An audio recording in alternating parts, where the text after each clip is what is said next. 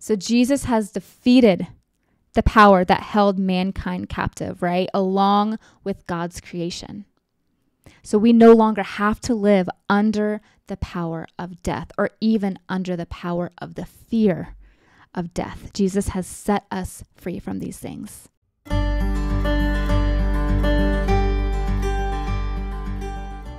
Well, hello everybody. Welcome back to the channel. My name is Megan Allen. Today we are going to continue in our series through the book of Hebrews. In our last video, we walked through Hebrews chapter 1, and today we are going to start walking through Hebrews chapter 2. So, have you considered all of the vast implications of Christ putting on humanity? So we know that he came to save us from our sins, right? But what else did Christ accomplish through his life and his death and his resurrection? So we're going to explore these questions today. We're going to take a deep dive into Hebrews chapter 2, and we're going to discover what it means that we have been restored through Christ's sufferings. So we saw in Hebrews chapter 1, we took a look at how Jesus is better than the angels, right? So now in these first few verses of chapter 2, we're going to see why this truth is so crucial in God's grand design and plan for salvation. So let's go ahead and read Hebrews chapter 2, verses 1 through 3. For this reason, we must pay closer attention to what we have heard so that we do not drift away from it. For if the word spoken through angels proved unalterable, and every transgression and disobedience received a just penalty, how will we escape if we neglect so great a salvation? After it was at the first spoken through the Lord, it was confirmed to us by those who heard. So a little context before we get into it, okay? So this verse is comparing the word spoken by angels through Moses. And Moses was the one who gave the law or the old covenant, right? To that which God has spoken in Jesus. That which he has spoken in his son. So Hebrews 1 established that the word spoken through Jesus is better than the word spoken through angels. So let's take a look at the meaning of a couple of these words. So first of all, this word attention, to pay attention. It means to hold the mind towards, to apply oneself to be given to. And then this word drift means to slip from the mind.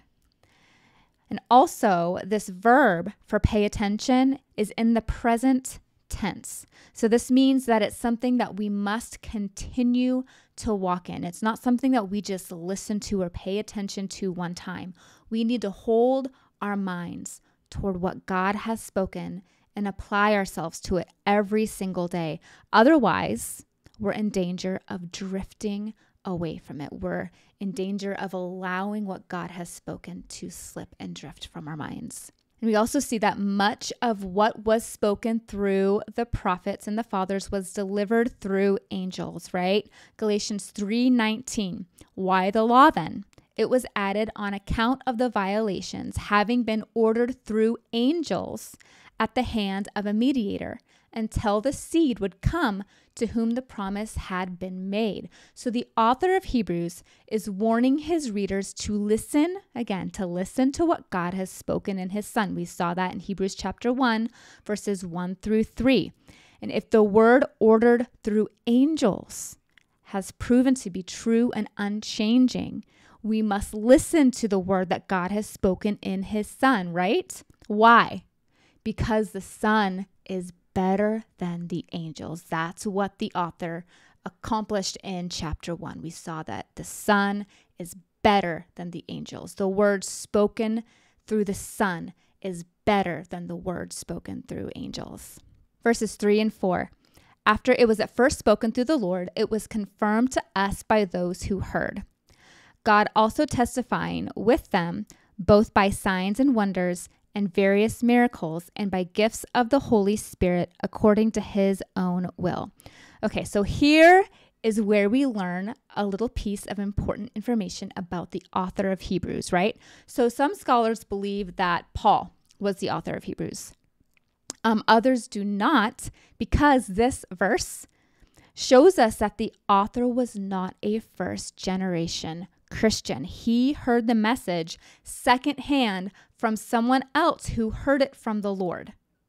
Okay, that's what we see in verses 3 and 4. At first it was spoken through the Lord. It was confirmed to us by those who heard. So if we go read Acts chapter 9, we learn that Paul heard the gospel firsthand from Jesus, right? He was on the road to Damascus when Jesus appeared to him in that blinding light. So that made Paul an eyewitness. So we also learn in the following verses that this word from God, this message of salvation, was testified by signs and wonders, right? So the author of Hebrews is saying that there is an abundance of evidence to this truth. There's a bunch of verifiable evidence pointing back to prove the word that God has spoken in his Son. For he did not subject to angels the world to come concerning which we are speaking. But one has testified somewhere, saying, what is man, that you remember him, or the Son of Man, that you are concerned about him?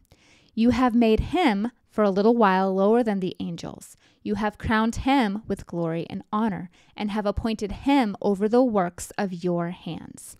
You have put all things in subjection under his feet. For in subjecting all things to him, he left nothing that is not subject to him. But now we do not yet see all things subjected to him. Okay, so this portion can be a little confusing when scripture refers to the Son of Man, because sometimes it means Jesus and other times it's referring to someone else. And if we continue reading through verse 9, we see that the him in verse 9 is not the same him as in verses 5 through 8. But we do see him who was made for a little while lower than the angels. So if we go back to Genesis chapter 1, verses 26 through 28, this passage helps us understand that this passage in Hebrews 2 is not referring to Jesus, the Son of Man. It's referring to mankind. Okay, so I'm going to read, this is Genesis chapter 1, verses 26 through 28. Then God said, let us make mankind in our image, according to our likeness, and let them rule over the fish of the sea, over the birds of the sky, and over the livestock, and over all the earth, and over every crawling thing that crawls on the earth. So God created man in his own image. In the image of God, he created him. Male and female, he created them. God blessed them, and God said to them, be fruitful and multiply, and fill the earth and subdue it, and rule over the fish of the sea, and over the birds of the sky, and over every living thing that moves on the earth. So the author is saying that God's original plan for mankind was to rule the earth. But because of sin, Satan came in and he took this over. Let's keep reading in Genesis. This is chapter 3. To the woman he said, I will greatly multiply your pain in childbirth. In pain you shall deliver children. Yet your desire will be for your husband, and he shall rule over you. Then to Adam he said, because you have listened to the voice of your wife and have eaten from the tree about which I commanded you, saying, you shall not eat from it, cursed is the ground because of you. With hard labor you shall eat from it all the days of your life. Both thorns and thistles it shall grow for you. Yet you shall eat the plants of the fields. By the sweat of your face you shall eat bread until you return to the ground, because from it you were taken, for you are dust, and to dust you shall return. So, what the author of Hebrews is trying to show us here is that God has redeemed us back to himself through Christ, right? So while the world is still under subjection to Satan and to his rule and to his powers, those of us who are sealed with the Spirit no longer have to live under this rule. We've been seated with Christ in the heavenly places far above all rule and authority. That's from Ephesians chapter 2, right? And scripture promises that one day we will rule with Christ in the earth. Revelation 20, verses 4 through 6. Blessed and holy are those who share in the first resurrection. They will be priests of God and Christ and will reign with him for 1,000 years. Now we start seeing the author make a very important connection to Jesus and to mankind. So let's continue reading in verse 9. But we do see him who was made for a little while lower than the angels, namely Jesus, because of his suffering death, crowned with glory and honor, so that by the grace of God he might taste death for everyone. So we learn from Romans 5, verses 14 through 19, that man lost dominion over the earth through the sin of Adam. And through this one man's sin, death entered the world. So death now reigned over mankind. God gave man dominion over the earth, but man forfeited this power, right? He forfeited this right and this support, this authority. And the principle of death took away that power to rule. So in order for Jesus to regain this dominion, he had to conquer that which held mankind captive, right? This is a quote from David Guzik. He's one of my favorite commentators. He said, Jesus came, and through his humility and suffering, he defeated the power of death and made possible the fulfillment of God's promise that mankind will have dominion over the earth. Fulfilled both through Jesus' own dominion and the rule of believers with him. Let's go on to verse 14. Therefore, since the children share in flesh and blood, he himself likewise also partook of the same, so that through death he might destroy the one that has the power of death, that is the devil, and free those who through fear of death were subject to slavery all their lives. For assuredly he does not give help to angels, but he gives help to the descendants of Abraham. So Jesus has defeated the power that held mankind captive, right? Along with God's creation. So we no longer have to live under the power of death or even under the power of the fear of death. Jesus has set us free from these things. And back up to verse 10 now. It says, for it was fitting for him, for whom are all things, and through whom are all things, and bringing many sons to glory, to perfect the author of their salvation through sufferings.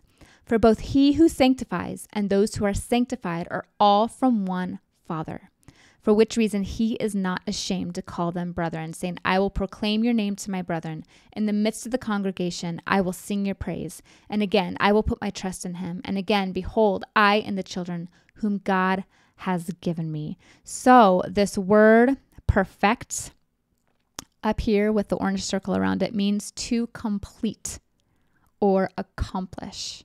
So we also learn, and we're going to see this when we get to Hebrews chapter 5, verses 8 and 9, says, although he was a son, he learned obedience from the things which he suffered.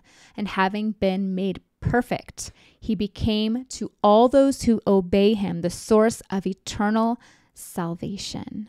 So it's interesting that this passage says that Jesus was made perfect, right? Doesn't this imply that he wasn't perfect in some way? So we know that Jesus was 100% completely perfect and flawless in his deity and in his character, right? However, in order to become the savior of humanity, he had to experience humanity. So again, this is another thought from David Guzik.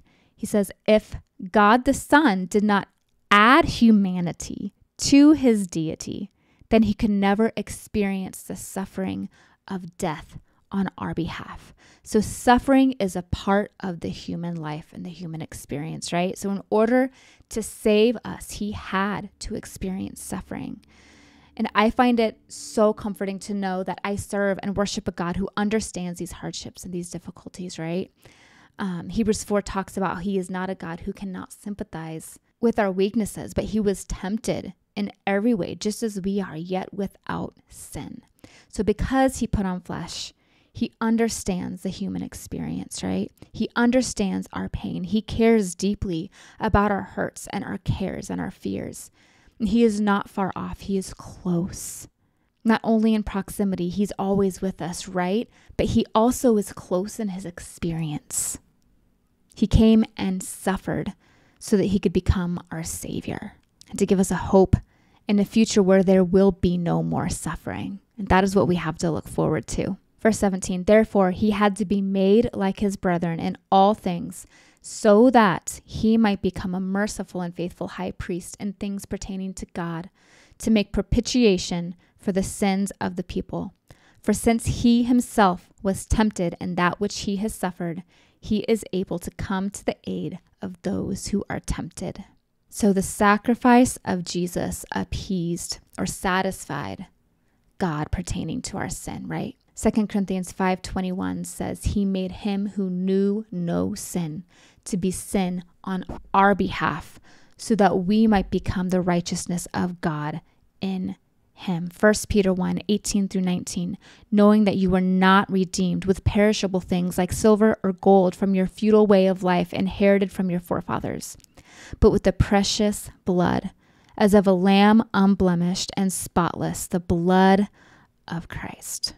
So Jesus put on flesh not only to redeem the authority that mankind lost in the fall, but also to make a way for mankind to be placed back in a right relationship with God.